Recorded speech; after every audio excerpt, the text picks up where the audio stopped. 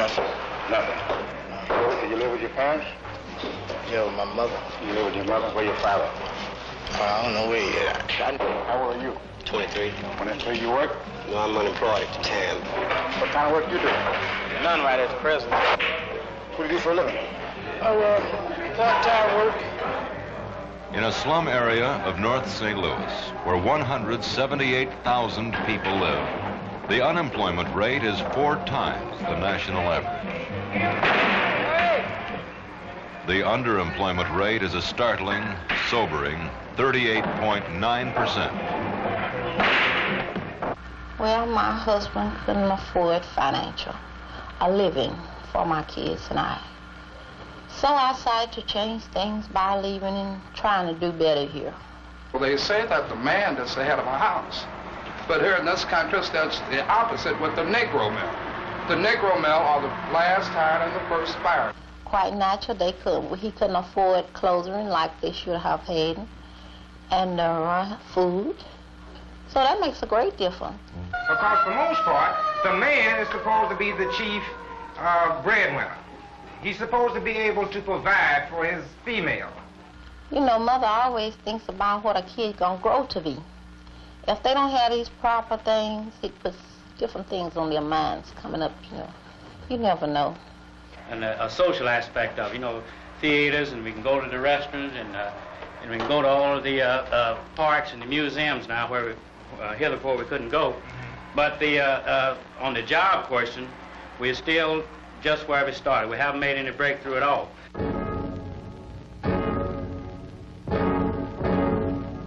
On the job question, we're still just where we started.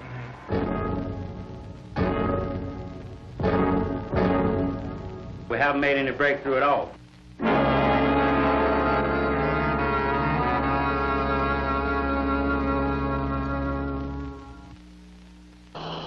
This is a report on the Negro and the unfinished American Revolution. It involves his fight for dignity and a place in the mainstream of existence in St. Louis.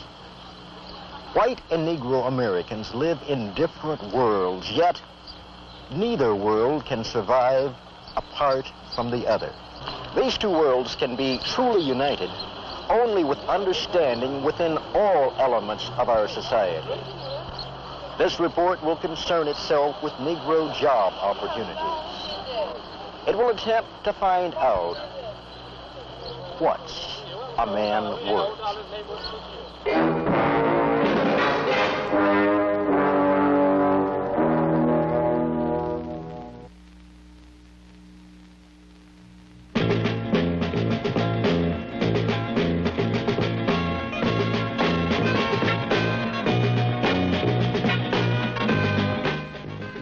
Our so-called affluent society of the suburbs cannot and does not see the miserable conditions of the Negro in central St. Louis.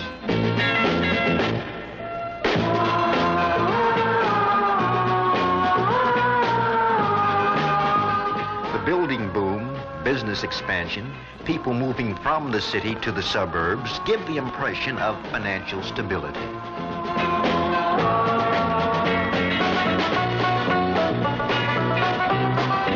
Then, too, because of Negroes in sports, in show business, and on television, the impression is that there is a large Negro middle class, and the stability applies to them as well.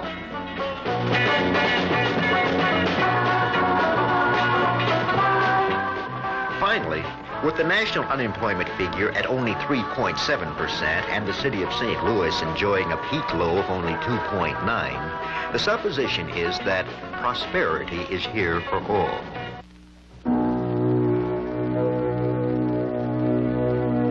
The supposition is false.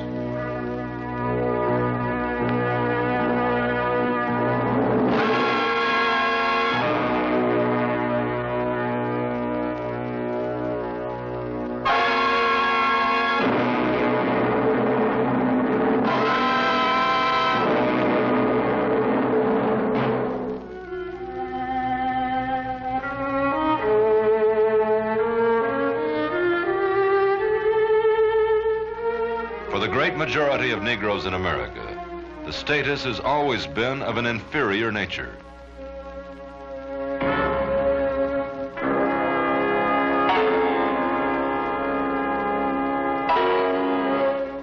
First, as slaves in the plantation system of the South. Next, as helpless sharecroppers. And now, 70% of all the Negroes in the United States are residents of black ghettos like this one in central St. Louis.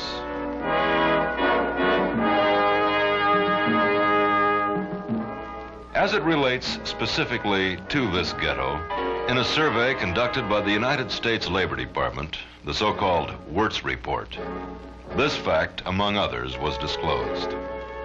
As late as November 1966, 12.9% of the ghetto workforce were jobless, despite active efforts on their part to find jobs.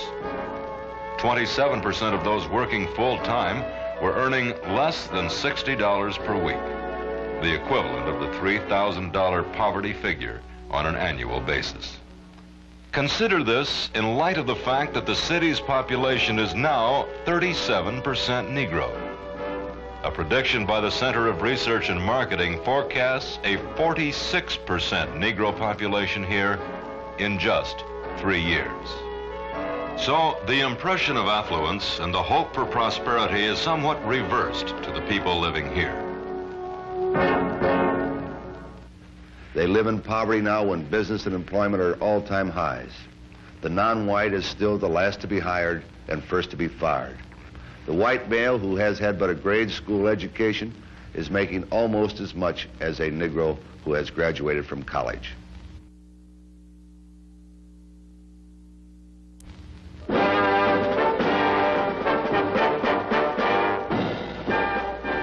In the St. Louis metropolitan area, which includes St. Louis City, St. Louis, Jefferson, and St. Charles counties, 145,000 people work in professional, managerial, proprietary, or executive jobs. Only 6,300 are Negro.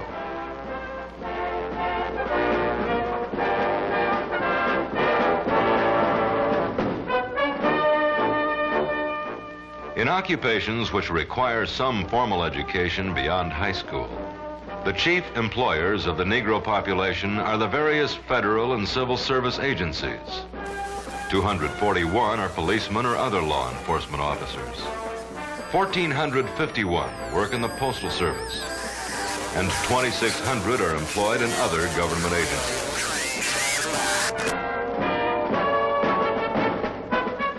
However, in the clerical field, 1 in 20 is Negro. And in the sales field, only 1 out of 33 salesmen is a Negro. Out of the total labor force working in white-collar jobs, less than 4 out of 100 workers are Negro in the metropolitan area. It is this small group that make up, in part, the so-called Negro middle class. Although the white residents sometimes think that these represent the total condition of the urban Negro, that things are getting much better, the shattering fact in 1967 is this. The median income for a non-white family is $3,622 a year, compared with $6,613 for the white family. A white family makes 45% more. Now, we are in a bind here whereby you have to have you have to make money in order to get an education. Education is expensive. Right. Culture is expensive. You have to have an education to make money. You have to have money to get an education. Now, this is the bind that the Negroes trapped in. Right.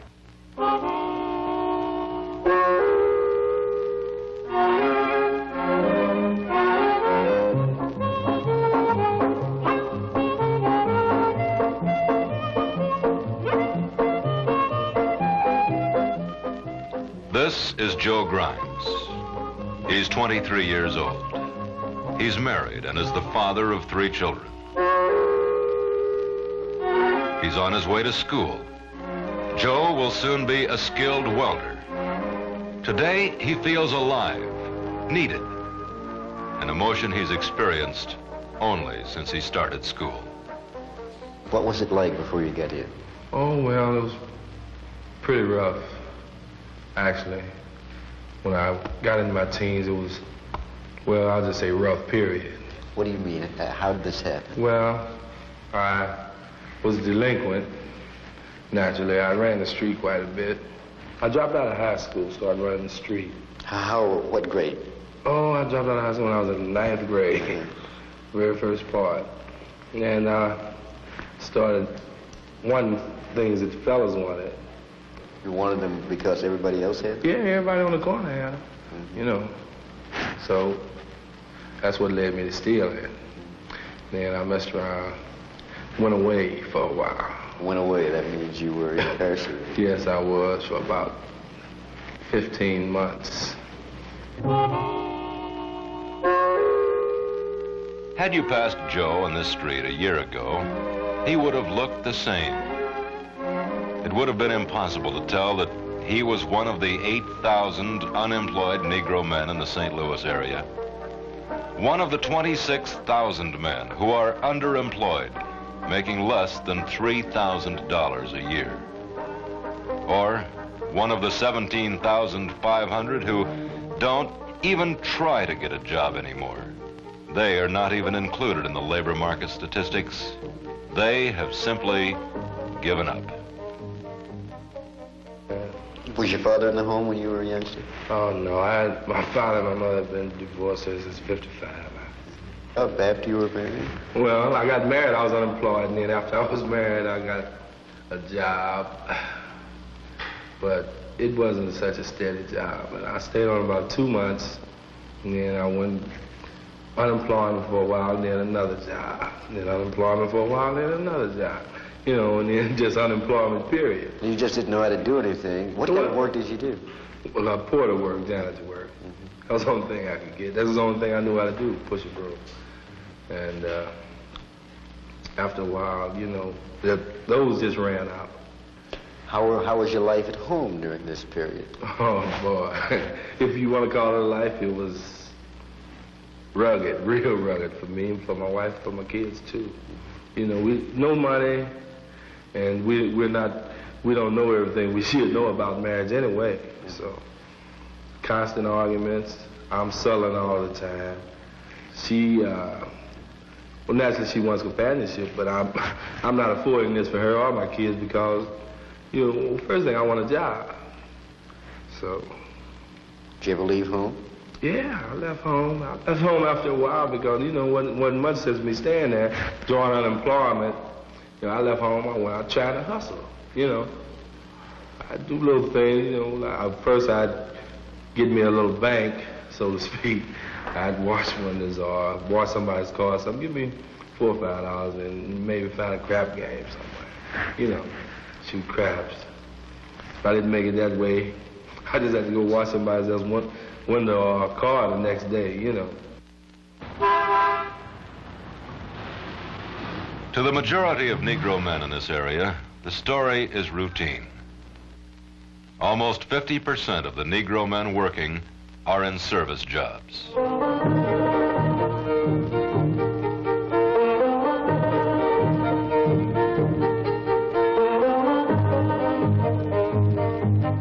Jobs that pay little and lead nowhere.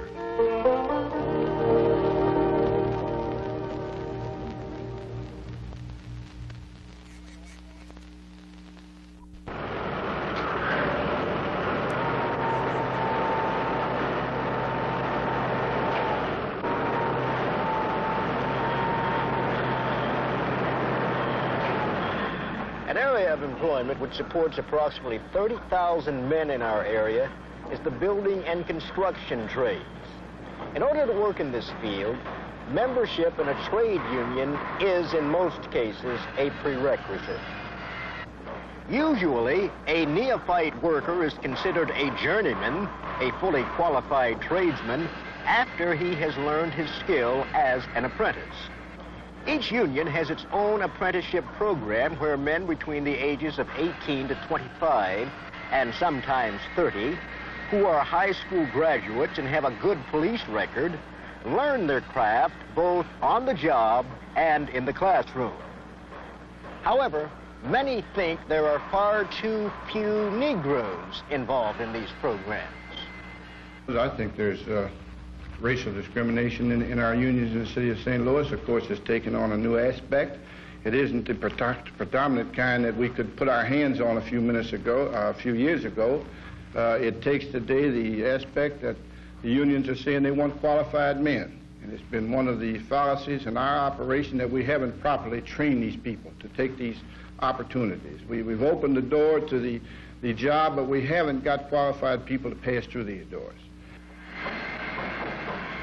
Apprentices for the trades are selected by a committee of union and contractor representatives. The committee formulates and administers a test given to potential apprentices. Often the union, when considering the contractor with whom its members will work, reasons the higher the entry qualifications, the more competent the incoming new worker. The high qualifications, though, when considering the Negro applicant who has not had the experience or background in the trades, and who more likely than not has some sort of police record, militates against his meeting the high entry standards. I think the unions are using this as a different type of segregation, to say that our men are not qualified. Now, I know you're going to ask me why the white boy is able to get into this operation without this training.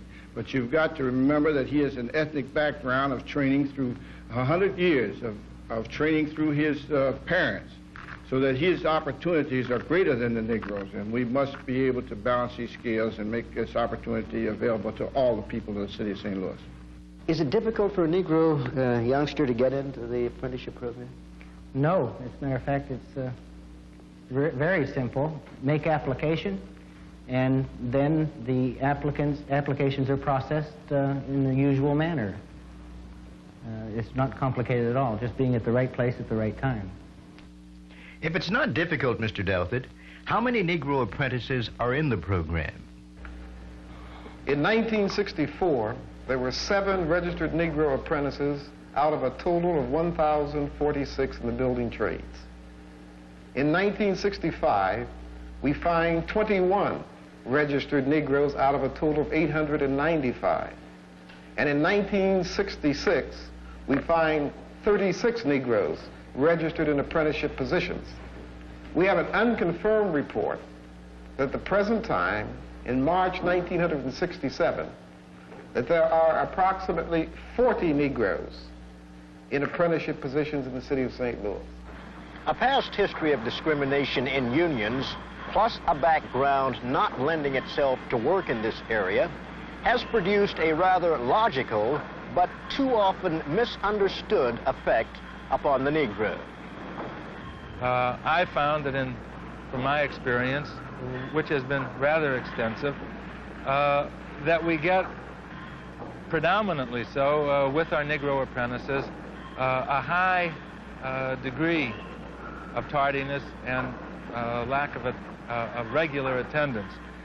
I found that many, if not most of the boys, come from homes that have no father in them, so that there's no example for them.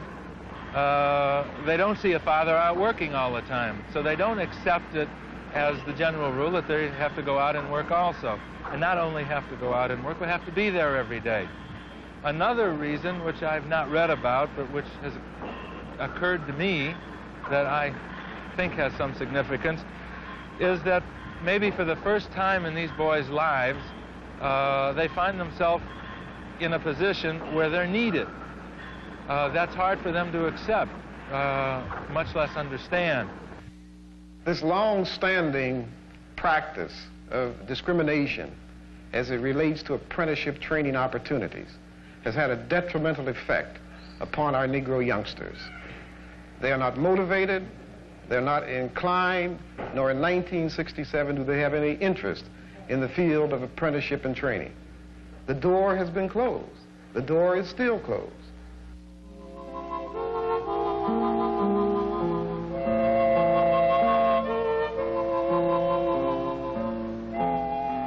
If it is true that pigmentation is a mere balance of enzymes in the human body. It is also true that when that balance is tilted toward the black side of the scale, something happens to the human born black.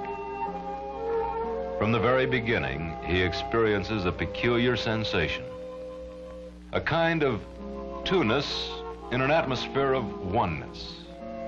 He is an American, but he is also a Negro, a different kind of human being. He has two sets of thoughts, lives in two different worlds, and is haunted with forever trying to solve the perplexing riddle that involves itself with this question: how can I, as a man, be both a Negro and an American without the constant threat of having the doors of opportunity slammed in my face?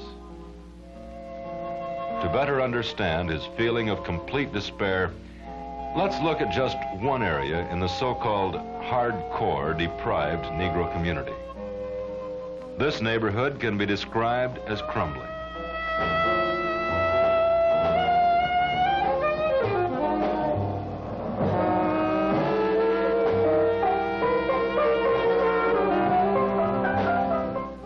There are 23,321 men, women, and children here, nearly 98% Negro.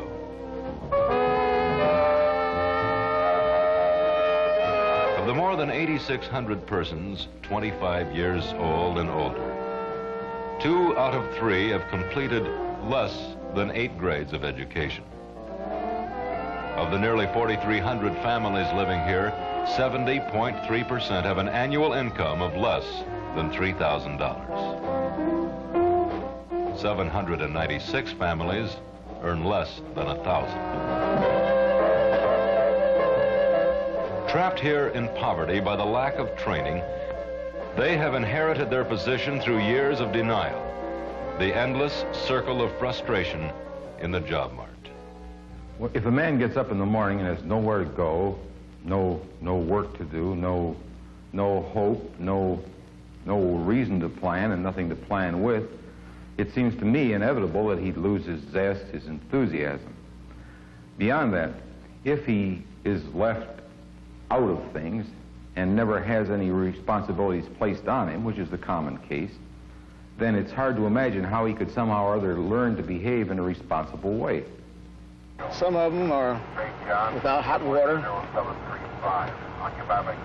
dingy, fight with a lot of rats. I guess you've seen the alleys and whatnot where all this filth and garbage, trash, and rubbish is thrown out into the back.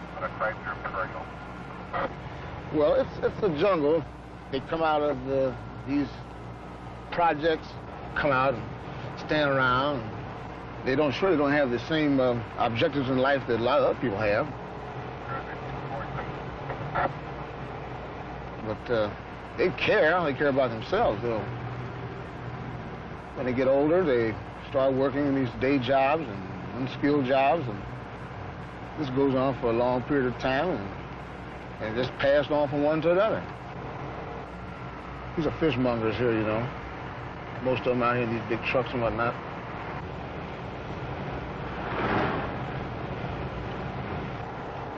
Now they're trying to, I think they were trying to ante up on something. A little bottle or something. A little bottle of wine.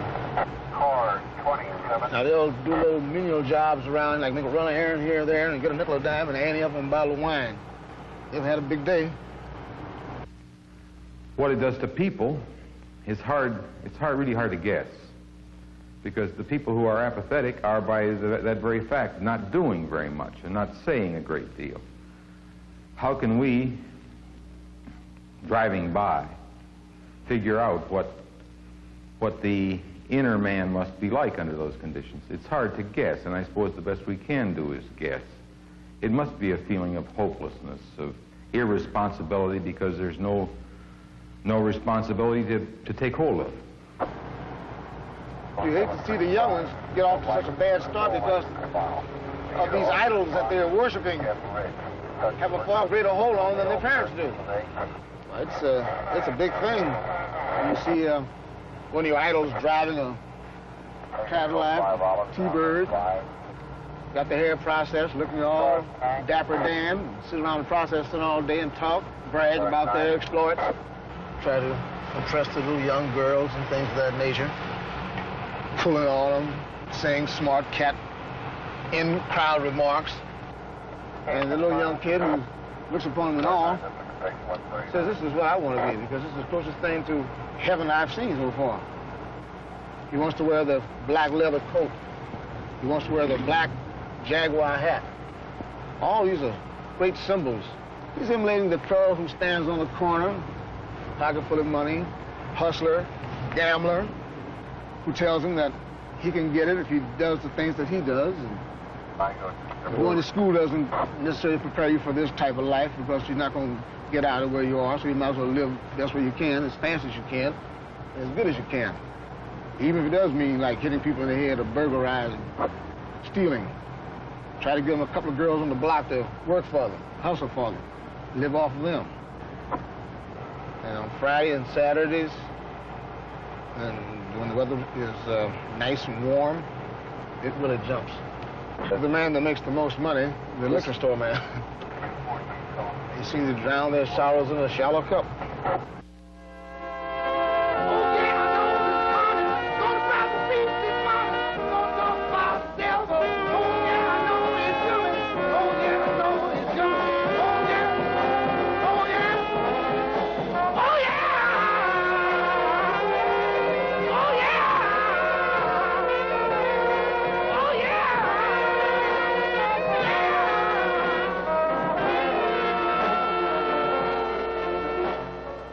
Unless conditions change, another generation will be standing here looking on. Unless young Negro men acquire skills for jobs, the doors of opportunity will remain closed. The Negro must take advantage of the training being offered, and the business and unions must make it convenient and possible for him to take this advantage. Answers must be found to solve this problem. I think one of the answers is that obviously the testing programs ought to be reevaluated. Recently in New York, the history had been that Negroes taking a particular test for an apprenticeship training program, the great majority of them failed. And the unions, along with the employers, asked one of the universities to redesign the test. And the university did redesign the test, and the test was given. Again, the people who took the test, the great majority of whom were Negroes, the majority of people who passed the test were also Negroes. So that by the mere redesigning of the test and making it appropriate for the type of job and for the background of the people who were applying, made the difference as to whether or not they were eligible for this particular training program, apprenticeship training. But I think that the important thing is that every year, for a long, long, long time, while this pressure is necessary, that a regular number of Negro young men and older men are introduced into this industry so that everybody knows that it's happening, everybody gets used to the fact that it's happening, and more importantly, so that people get jobs every year. The problem of getting Negro youngsters into the apprenticeship program and subsequently into the trade unions can only be accomplished by a multifaceted plan of action. Good training programs must be established, like the one at the Associated General Contractors Training School.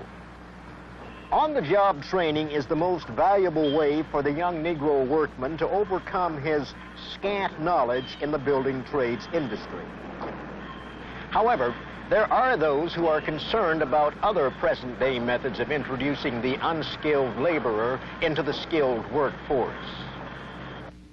Well, we must begin taking a brand new look at the whole concept of apprenticeship as a method of entry into skilled occupations. So what do you mean by that exactly? Well, I think, for example, the average apprenticeship program suggests something like 4 or 5 years before you are prepared to become a journeyman or a fully skilled person.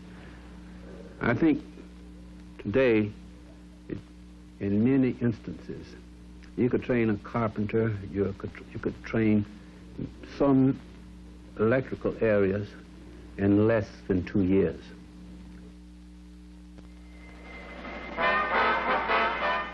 In the St. Louis area, more than 80,000 people work in manufacturing firms in jobs that are classified as primarily semi-skilled. In a survey taken by a member of the Teamsters Union in 1965, less than 10% of the total number of employees in 50 of the largest local firms were Negro. In many firms, it was 5% or less. Well, you know, one of the strange inconsistencies on this whole question of job opportunity is that many persons with limited educational backgrounds coming out of rural areas such as southeast Missouri, Arkansas, and many other states find it easier to obtain employment in this area than many Negroes who are here, who are living on the tax rolls, who are living on relief. You know, we can pick up the paper any morning and find jobs, advertisements for people who want machine operators.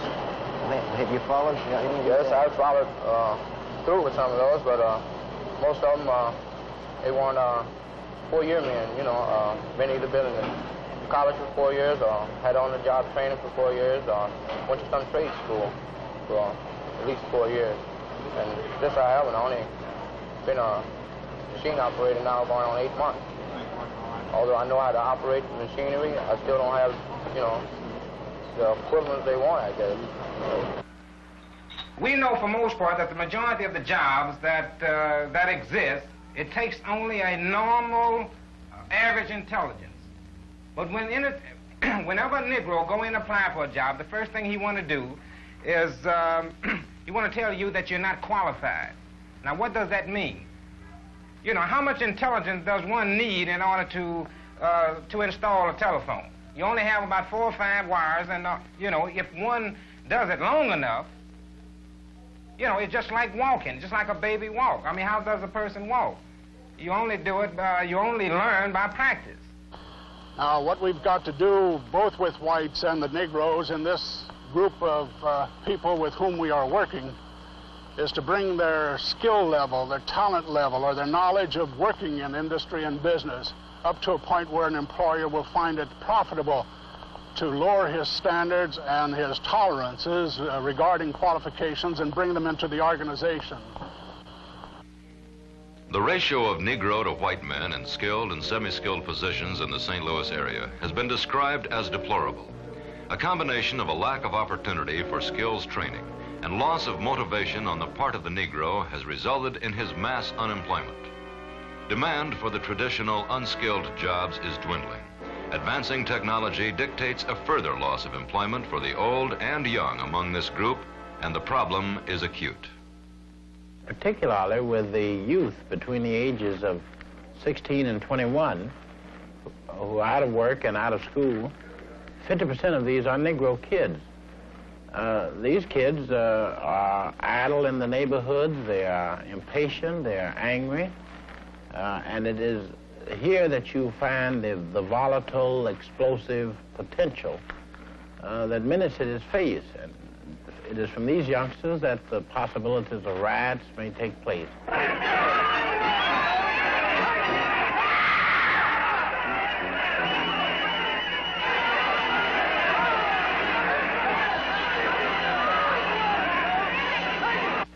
Do you ever go to school? Yes, sir.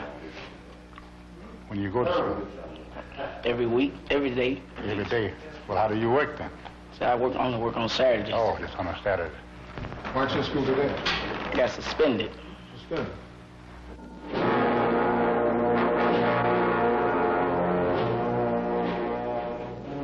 The wasted potential of the high school dropout has been described as a colossal loss of human resources. In ghetto schools, the dropout rate is as high as 28%. It is virtually impossible for these young people to get meaningful jobs that will lead to a promising future. Why aren't you in school today? I start tomorrow. I got in a little trouble. What kind of trouble? Burglary. In an effort to help save the many idle young men and women from a fruitless existence, the St. Louis Board of Education has established a special school which gives students who have unfortunate experiences in city high schools a second chance. Here, their past is forgotten, and they have an opportunity to gain the necessary learning skills that can give them a brighter future. How many times had you been expelled from school before you came here? It was quite a number of times, you know. Just had a problem as far as. What kind of problem did you have? Mostly it was, you know, respecting authority. I was always bucking the staff at just about every school I went to, you know. How many times have you been expelled from school? Twice. For what reason?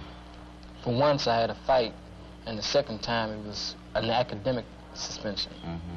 What would have happened to you had your expulsion from school been made permanent? What would you have done? I believe that I would probably be out, you know, standing on the corners fighting and snatching pocketbooks and all this type of stuff, you know. Anything to make the big buck, as they call it. I'd have tried to get a job, and if I didn't get the job, I probably was just stayed at home or roamed the streets. Motivating the so-called problem youngster is important.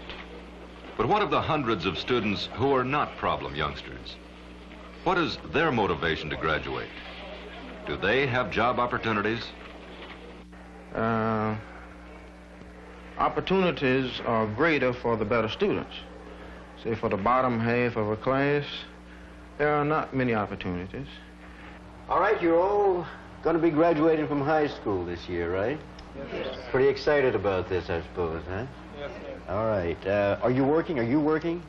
No job yet. You have not seen the need for a job? Yes, I've seen the needs. I just don't have one. Just haven't had one. How about you? Yes, I am working. So what do you do? Well, I'm an equipment maintenance man over at AT&T Company's plant over on Olive and Jefferson. Very good. And what's your ambition? I would like to become an electrical engineer. Right, so you're in the right groove then, right? Right.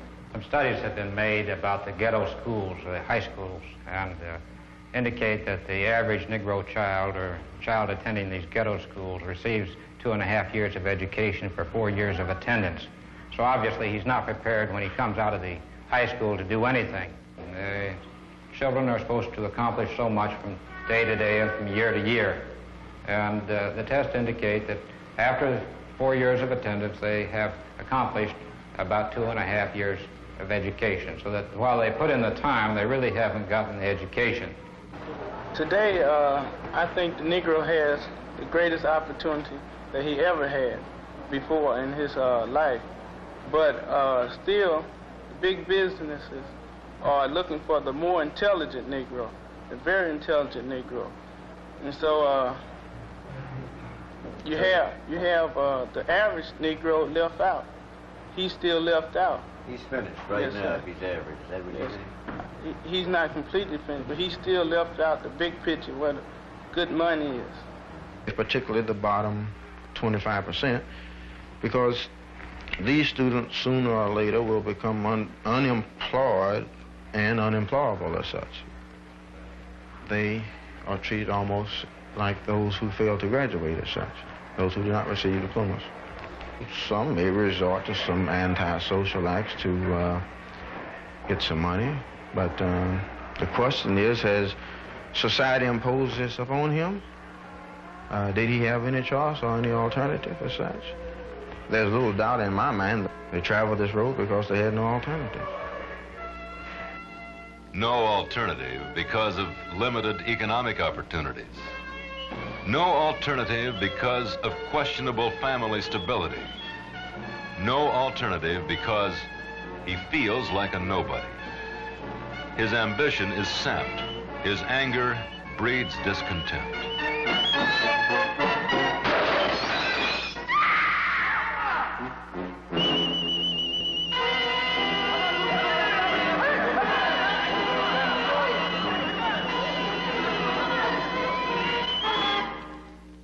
The police police record is a serious problem for men without education and training, another factor which makes him unemployable.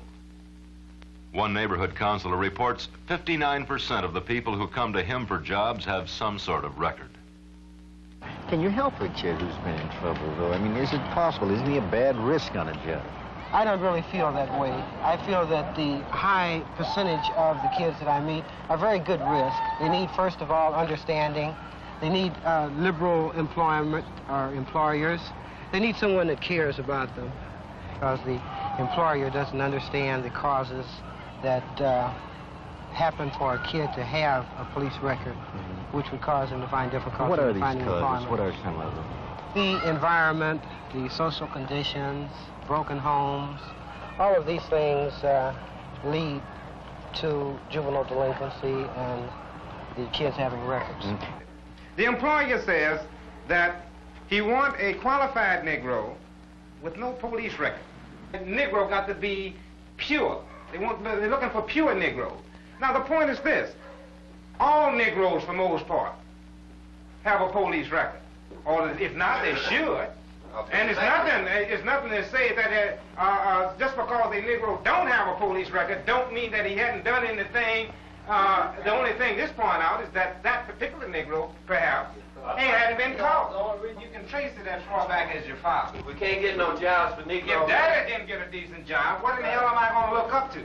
So what happened? This is forced divided homes. That means that if you got to get something for your little girlfriend, going on dates and whatever else as a teenager, if you're going to get it, Daddy don't have it, because for most part, Daddy has been forced away from home. Daddy don't have a decent job, or if not, Daddy, for most part, is the pimp up on the corner. You know.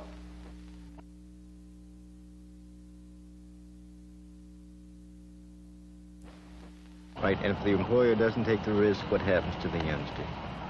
Many, many cases, he will attack society again.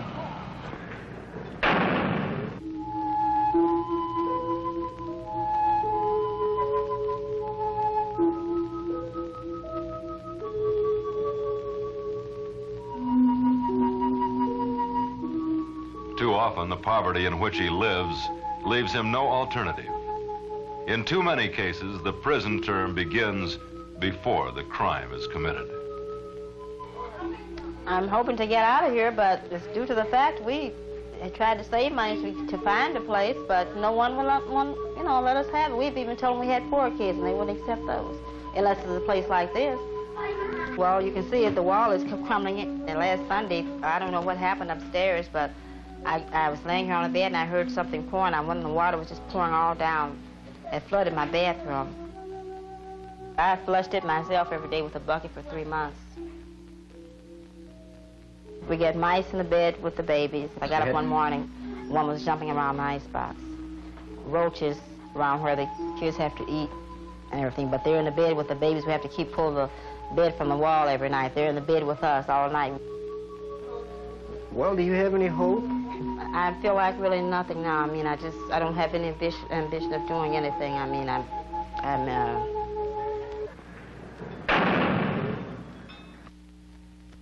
He cannot escape because he's a victim of his environment. Immediate needs are important, and he often neglects his educational potential. A lack of education means a lack of skills. A skillless man is a jobless man. But even a jobless man needs money, so he schemes. While scheming, he often travels the road that leads to a police record. So it's his environment, his lack of education, and his police involvement that causes his employment problem. Yet his employment problem causes his police involvement, his lack of education, and his ghetto life.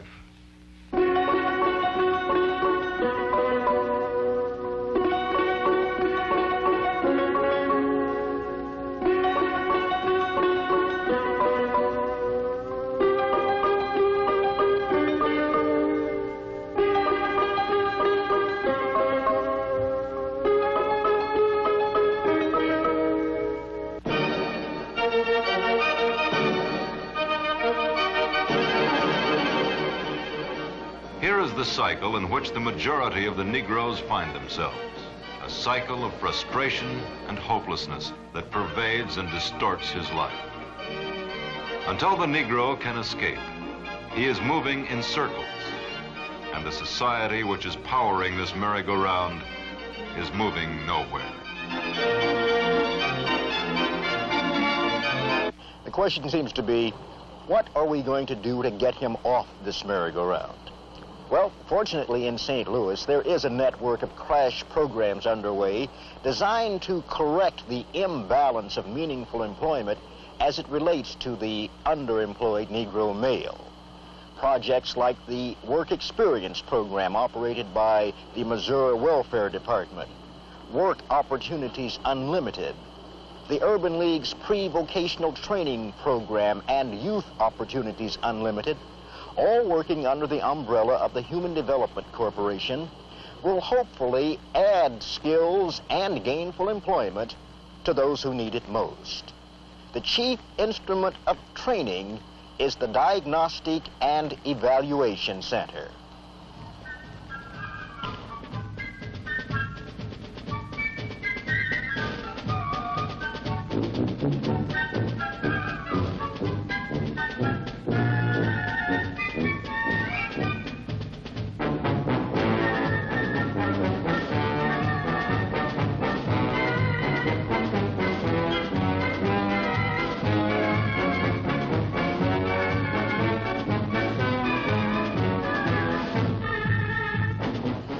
Here, the work potential of the individual is studied through testing and counseling to diagnose aptitudes and attitudes for work in various areas. Audio-visual tests.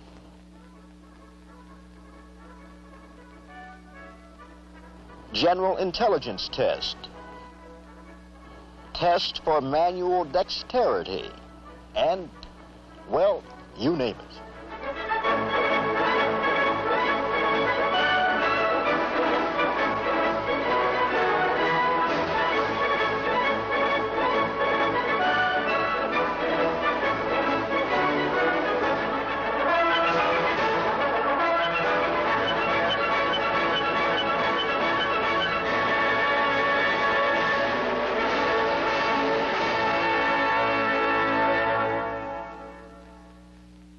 This is carried out in a one-week diagnostic service and an extended 4-week evaluation. Now, we also operate here as our third component, the vestibule and workshop training area, and this operates in 3 sections. We train in specific skills.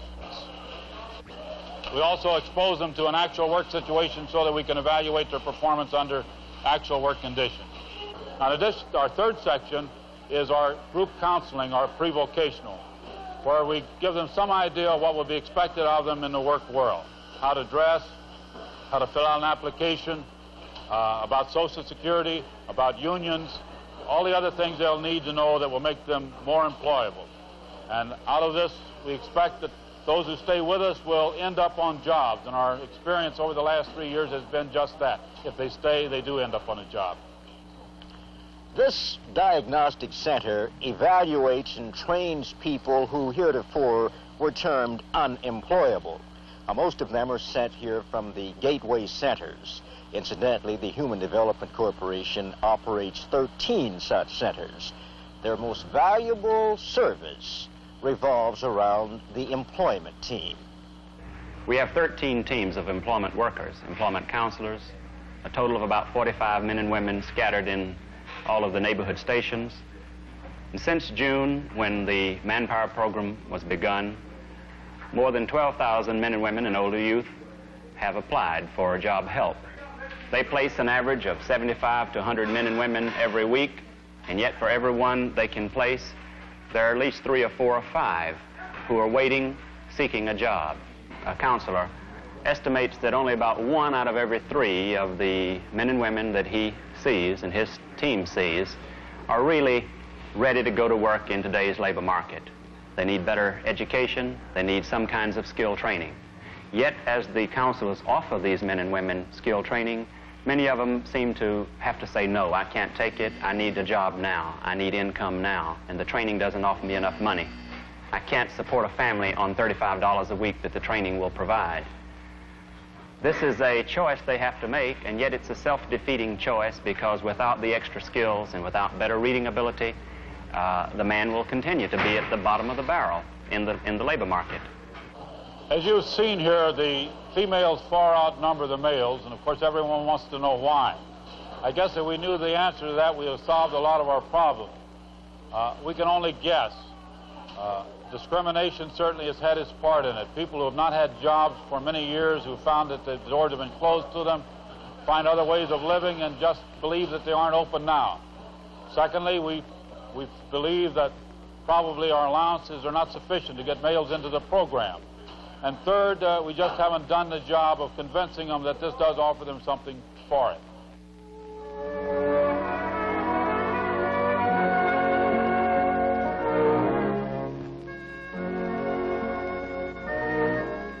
The stability of the Negro family, just as the white family, depends upon the stability of the man. If he is to head his home, he must have a job.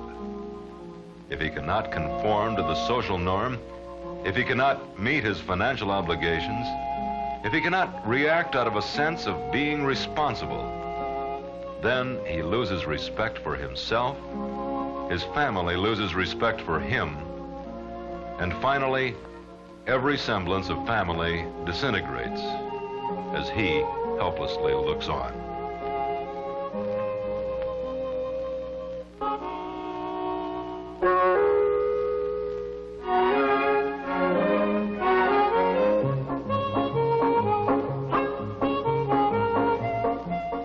The Missouri Welfare Department, in an effort to help stabilize the destitute family, and at the same time keep the man in the home, has instituted what is called a work experience program.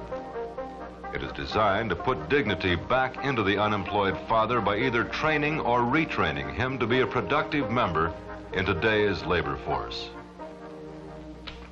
How'd you find out about the work experience program? Well, I found out about when I ran out unemployment checks, and I knew the hustle wasn't no good. I knew, you know, after a while, I just gave up on it. I went over to the welfare office to ask them for something, you know, because we wanted to try everything. We didn't want to do nothing real sneaky, you know, like let her get on ADC. I'll leave home, and she'll tell the people that I deserted them. You know, she has to go through this to get on ADC, right, to get child support. We didn't want to do that, you know. And we went over there and found out about the work experience over at the welfare office. And what are you doing now in the work experience program? What are you learning how to do? Well, I'm going to be a welder. Looking forward to the future? Oh, yeah, yeah. Families together? Mm-hmm. Not selling anymore? No, we get along pretty good now. The only trouble I have now is the kids, and that's going to be trouble, you know, telling me what to do.